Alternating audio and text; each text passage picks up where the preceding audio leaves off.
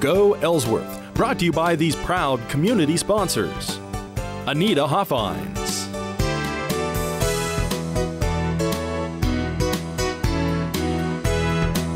Dr. Mark Herzog,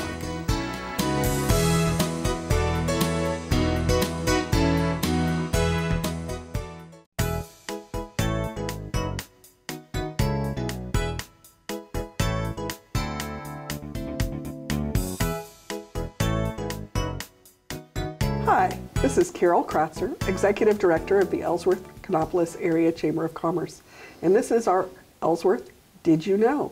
And today we're here with Robert Rodgers. Welcome, Robert. And we are here for the Ellsworth area I knew I was going to do that. Ellsworth Area Arts Council. Okay, which is our local gallery in Ellsworth, and they are open Monday through Friday, 12:30 to 4:30, and they have some amazing art. And later in this interview, we're going to be talking to one of their artists that's here now. But Robert, welcome and thank you for having us. Quite well. And Quite welcome. Tell me a little bit about the history of the Arts Council. Well, it started in the winter of 1989. Julie Britton and a couple of other Ellsworth ladies, friends of hers, got to discussing the possibility of having an art gallery here, which turned out there was enough response that in the beginning of 1990, it was incorporated as a charitable organization, and it has continued ever since. We were originally located at a address across the street from our current address here, but we moved here in '09. So we've been here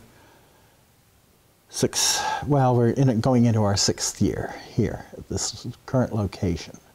And this is, as we said, a charitable organization. Yes, it is financed totally by donations from the public.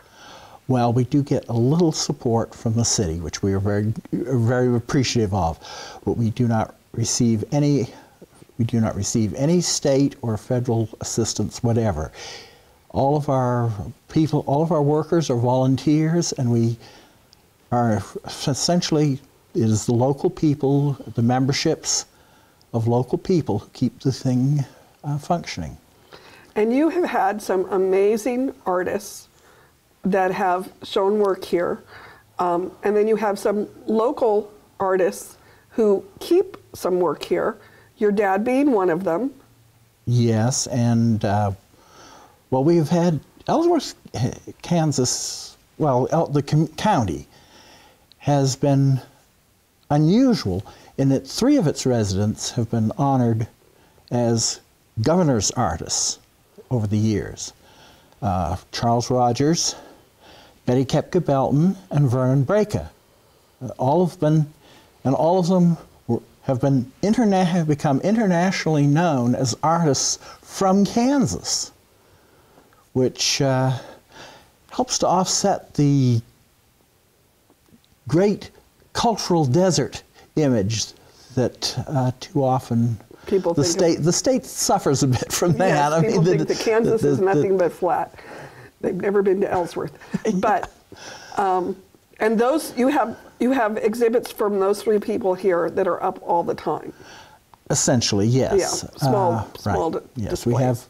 We have their work on display, and then we have had other internationally known, like Dr. Richard Bergen, the sculptor of Ad Astra, the Indian archer on the Capitol Dome, and Dennis Wheaton, the late Gordon and Ray Zaradnik. So we have had internationally known artists, and then we've also had local artists, and it's amazing the number of people who have artistic abilities. It's in the middle of nowhere, only we aren't nowhere. Exactly, and I am always amazed at how talented Ellsworth County residents are, and the variety that we get, from models to sculpture to paintings to eggs to, I mean, you name it, soup to nuts. We are so very lucky. Now, this month, you change your exhibits about every 6 weeks, and I know last month was Kids Art, which you have every year, which is always very popular because the kids just love to come and see their art. And I know that one of your members works very closely with the schools to get that put together, and we really appreciate it. Right now you have pottery and paintings, oil paintings, that are on display.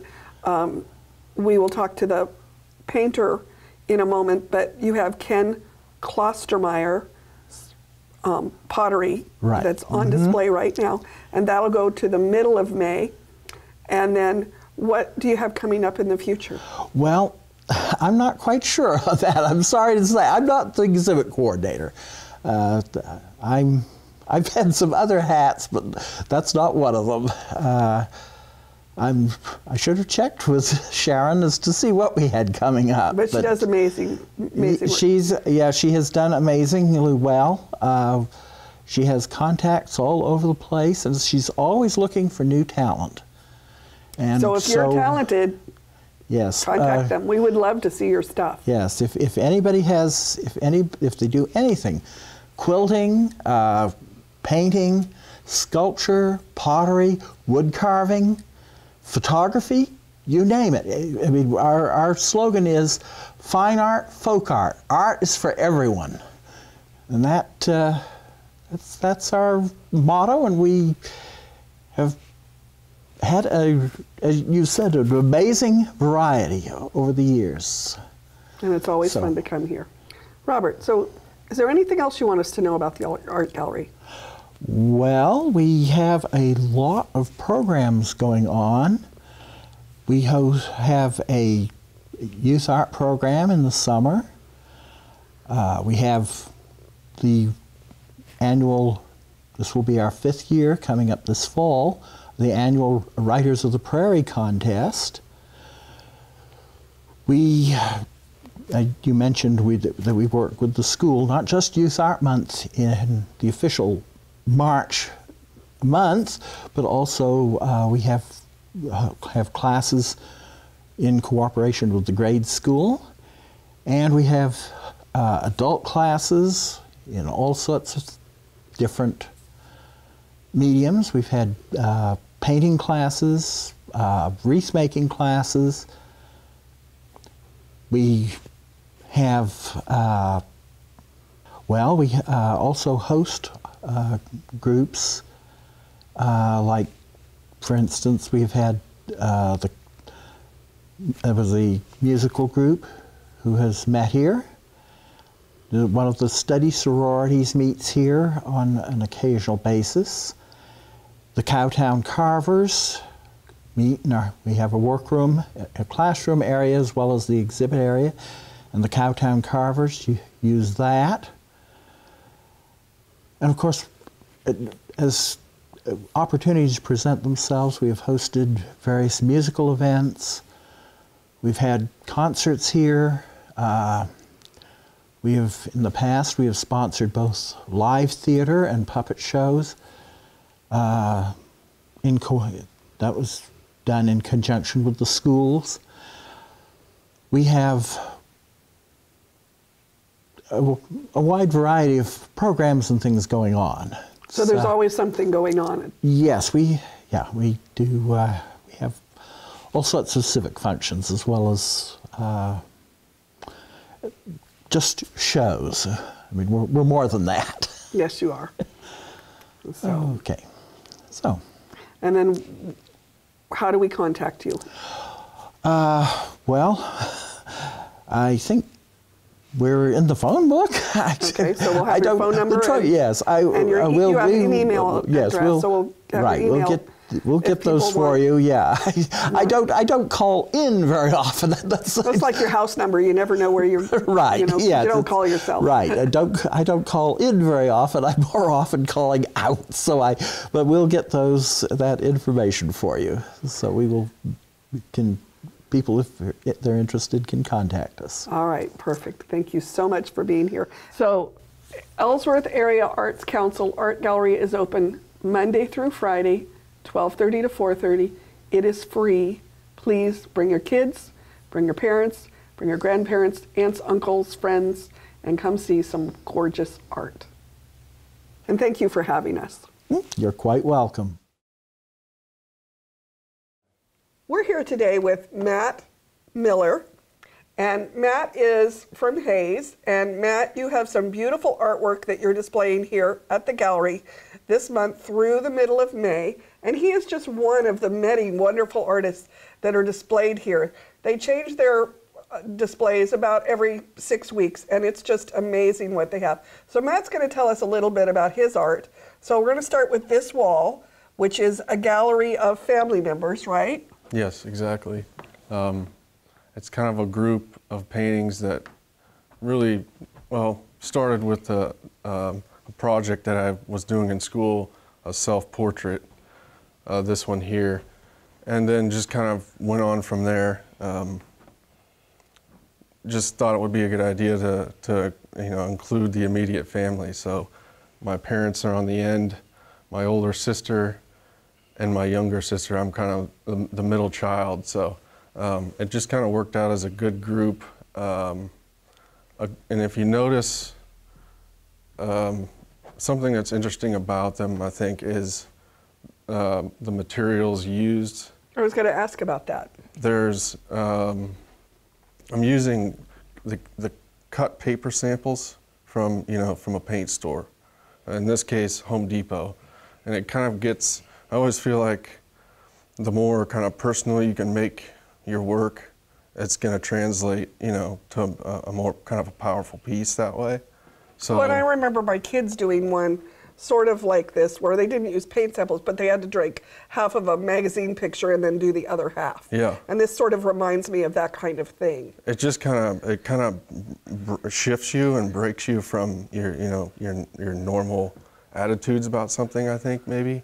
But the more personal, kind of back to that idea, my dad he mixes paint at Home Depot, so that kind of stems you. And then my mom's a hairdresser, so I kind of fuse those two, and kind of the whole idea of family that way, like how everything is kind of created that way. It's the fusion of the parents, and then everything kind of came out nicely that way. I think it kind of came together as a good group of That's of amazing, because that's what art's all about. Art's about the artist. Mm-hmm. And it connects with us, but it's about what you're feeling or what you're doing. And so, we talked a little bit earlier, and you talk about, well, sometimes I can't explain what I'm thinking when I do it. Sure. But this so explains it so nicely that I had a school project. Well, then I expanded it and did it with my family. Sure. And, my dad does this, so we did this, and my mom's this, and we did this. I think that's amazing.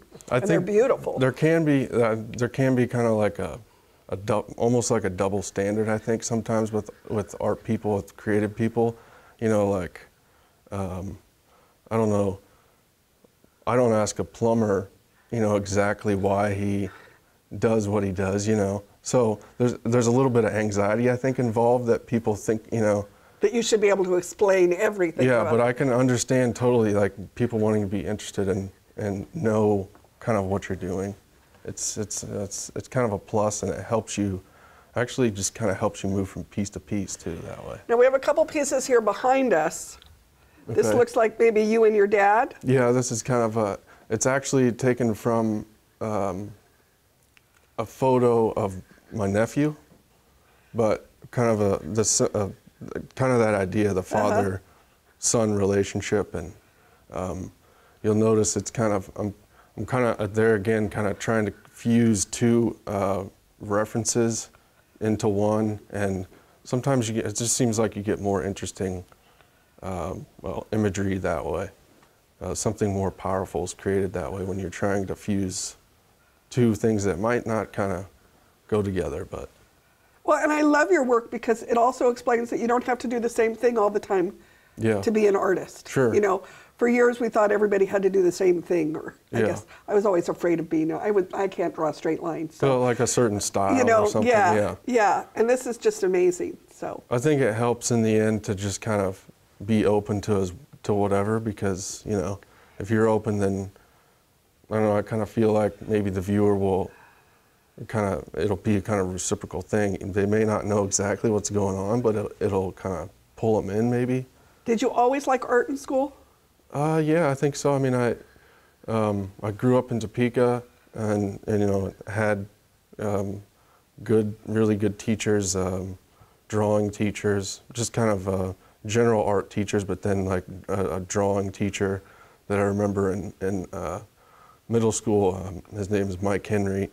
And then just kind of went from there. I was kind of always in studio art in high school, but I kind of grew up kind of in the athletic world too, you know, so a lot of traveling. So I think that kind of helps too. When you're traveling, you're seeing different places. Yeah, it exposes you to a lot of things. So you're always kind of like looking at different, I don't know whether it's aspects of landscape or whatever it is. I like that you remember a certain teacher. That's the teacher in me. That's what I did for years before I took this on, and it's. Yeah, you know. I've had lots of good ones. All right, so now we've moved to another section in the gallery where Matt has some very interesting larger pieces, and.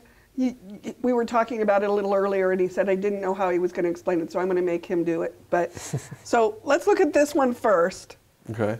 Okay. To me, as someone who's never seen it before, it looks like it. Well, what these look like to me is that you've gone with real life and some kind of model type thing. So this is like on a golf course and the models. What was your thinking behind something like this? Well, I work seasonally at a golf course, so I think that's kind of the impetus for it. But I don't know, this is one of those things where you don't know exactly. I kind of started painting these, they're basically crash test dummies. You know, we've all kind of been in like auto accidents, and I think I'm probably thinking a lot in this one and maybe a couple of the other ones here about kind of ideas of trauma. And how things like that stick with you, and then I guess the dummies, it becomes kind of just a way to study the figure without having to have a model or something, and then so it's all about kind of bridging scale. Like the golf cart kind of becomes a stand-in for a larger vehicle, or so. I don't know if that exactly makes sense. It does make sense. Just a way to kind of investigate those traumatic things that happen to us. No, and this one over here, I really think for sure explains that a whole lot. I like that one, and I can't tell you why. Well, it's kind of like it, but it's one of the first pieces that really kind of grabbed me when I walked in here, and you know, but that explains that whole. You know, test dummy and car crash and trauma and all the things that go through your mind as you're going in that situation. Sure. Because, I mean, there's just wild things going through your mind, and I think this is just amazing. Well, it's kind of like sometimes I think about, you know, we're such a civilized group of people, and, you know, but we still climb into cars and we get into accidents, and we, you know, all go through a lot of this stuff that, like, you know, you're just kind of thinking, kind of double taking, I guess, or reinvestigating why you do some things sometimes, like that you know, we take for granted, I think, a lot of times. And I love the way you did the frames in sort of like a caution tape type, you know, pattern. Because, I mean, the yellow and black one, of course, that's what we think of when we think of caution tape, but even the green and black, and here you have the red and white. And it kind of all started with this one. At the golf course, or probably a lot of municipalities, they have the stanchions that fall off from a triangle. So that's kind of what gave me the whole idea. And then if you have a group of paintings, you kind of want to bridge those all together. So. And it's amazing. Yeah. And that's done with tape? Yeah, it's just kind of taped off. I've used stains for the wood. A lot of these bigger frames, I think, were cedar in order to keep the weight down. Because that cedar, well, this one here is kind of like, it's bare cedar. The bare wood, yeah. But cedar's a beautiful wood, but it's not that strong. So you kind of have to be aware of how you're using it, but I try to use it when I can. But yeah, the stains, taping, just various types of paint, and just kind of testing, Amazing. Experimenting. Amazing. Thank you. I am not that kind of creative, so. All right, so now we've moved to the last section in the gallery that's your work, and these are much smaller, but most of these are landscapes, and we were discussing that I have a couple that look like my house, and I've never met Matt before, so they're not my house, but they look like my house. And then we're standing right here, and these are some night paintings. So we have some landscapes this way, and we have some landscapes this way. But we have this lovely little grouping of night paintings, and I love this tall one. It's like one of the only tall ones in the thing. And so let's talk about this one a little bit, and then we'll talk about the whole thing. Okay. So what was this of? This is a view looking back towards Hays from Victoria, Kansas. So, 15 minutes to the east of Hays.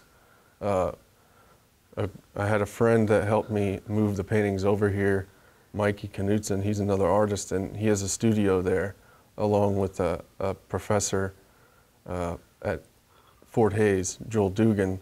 And just kind of a view at night, we kind of started doing these night paintings. Mikey was kind of instrumental in getting me do a lot of that. So painting is all about kind of capturing light. So at night you have all these kind of shifts and kind of strange moods and kind of emotional connections you can make with different colors. And of course, just being out there at night.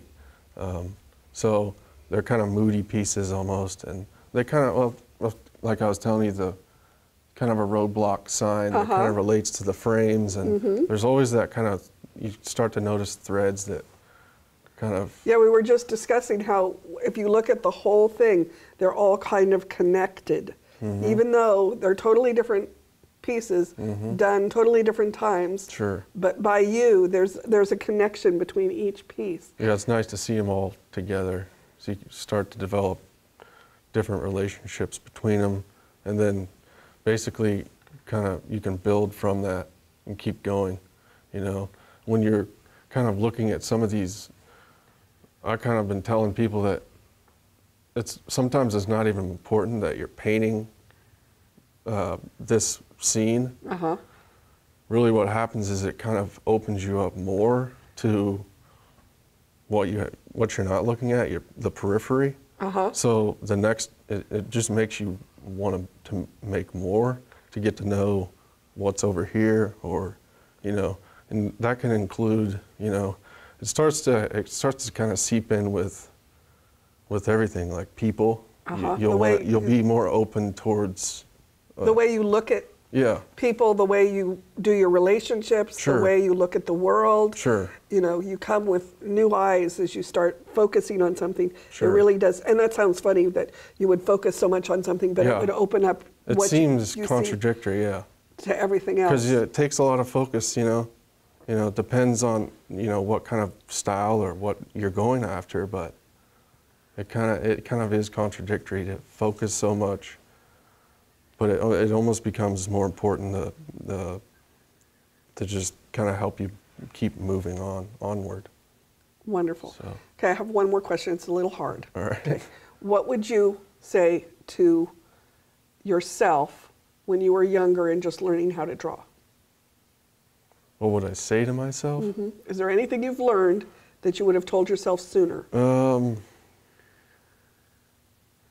I guess just to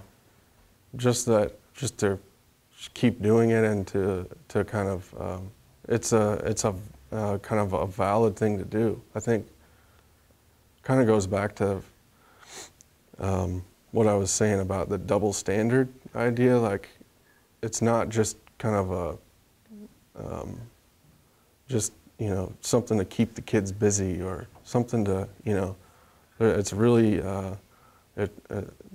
you're trying to bridge, make connections between your emotions, I think, and your surroundings, you know, what's around you.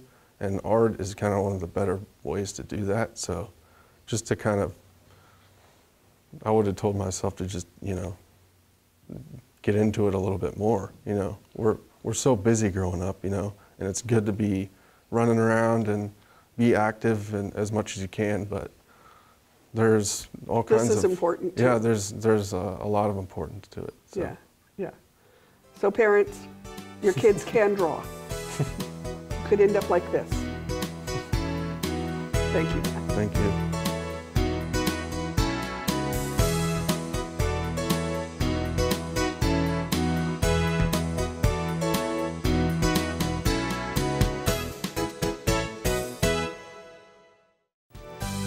Go Ellsworth, brought to you by these proud community sponsors.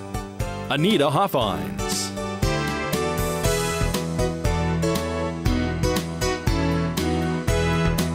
Dr. Mark Herzog,